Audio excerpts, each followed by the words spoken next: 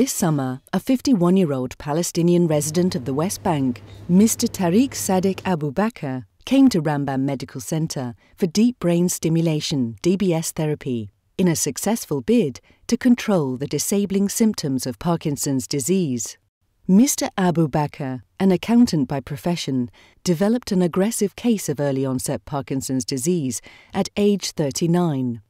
Senior neurologist Dr. Ilana Schlesinger recalls that Mr. Abu Bakr could barely move or talk because of severe rigidity and tremors.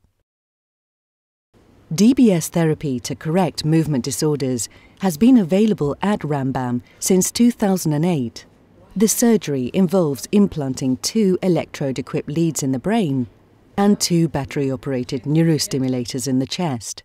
In June, the leads and neurostimulators were implanted by the neurosurgery department.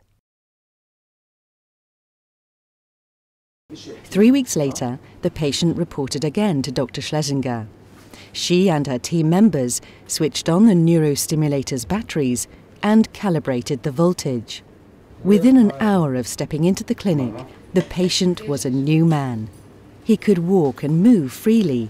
He had no visible signs of his disease.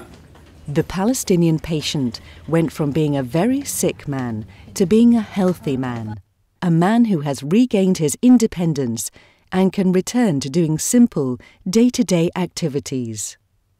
We have received warm consideration at Rambam, and we were made very happy last week because my husband, who has needed me to help him with personal hygiene, eating and preparing for sleep, has improved and doesn't need my assistance anymore.